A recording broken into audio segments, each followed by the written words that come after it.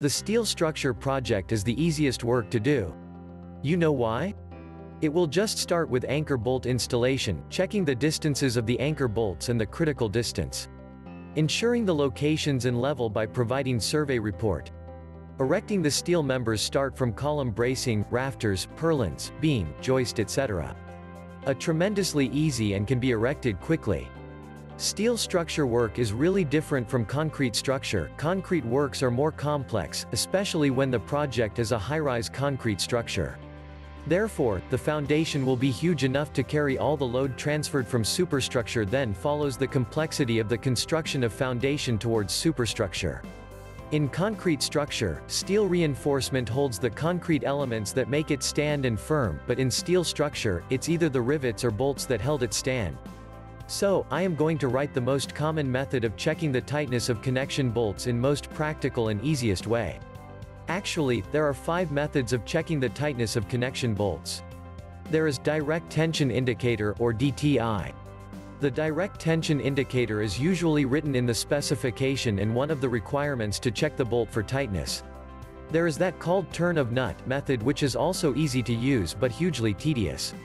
Imagine that if you have 3,000 bolts in one truss or floor beams, it is not practical. The other methods, we will discuss it later. Now, in our projects, we've used the most extremely simple and easy ways to checking the connection bolts tightness, and you should be doing this in your project. This is what we call calibrated wrench pre-tensioning. Here is the guide to check the connection bolts using calibrated wrench pre-tensioning or torque wrench. 1. Calibration Certificate. Maintain the calibration certificate of the torque wrench. If you have subcontractor, require them to submit the calibration certificate and keep it in a file. Log it in your equipment calibration log to trace the date of expiration or validity of calibration. Make sure it is up to date. 2. Impact the bolts via impact machine. Before checking the bolts with torque, the bolts should have been tightened to snug tight condition via impact machine. Make sure that all the bolts have been impacted. Impacting to snug tight condition. Snug tight condition is defined as the tightness attained with a few impacts of an impact wrench or the full effort of an ironworker with an ordinary spud wrench to bring the connected plies into firm contact. 3. Determine the torque value of bolts. There are standards that specify the torque values of the bolts like German standard, British standard, and American standard. Some use the German standard, but in our current project we are using American standard, which is ASTM A325 and ASTM A390. It is important to determine first the tightening torque requirement of bolt before checking the bolts with a torque wrench. 4. Bolt tightening inspection.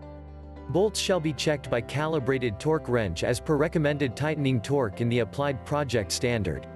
There are types of torque wrenches that you can use from, one is having the digital or dial gauge and the other has click type torque wrench. Click type is easy to use and very convenient. You are maybe asking how to determine if the bolt being checked has passed to the required tightening torque value? Because of the click type torque, once the torque has reached to tightening torque value, a sound click will come from the torque itself. 5. System of checking a group of bolts. This photo serves as a sample of system of tightening. If you are in the connection plate consists of a group of bolts shown in the photo.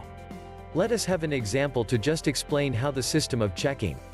The tightening would start either from the bottom corners of the plate. Let us say you would want to start at lower left corner and then cross in the upper right corner of the plate and vice versa. You should take extra care when the erection of steel structure, especially high-rise steel structure, hangers with 43.0 meter columns, space steel truss for pipe racks etc. If you will not consider the importance of connection bolts, those structures may fail. Because of bolts, that is why those structures I have mentioned are still standing rigidly and firm. Enjoyed watching the video? Please click the blog post below to learn more. Please like and share this video and subscribe to our channel. Don't forget to click the bell icon so that you'll get notified every time we post a new video. Thank you.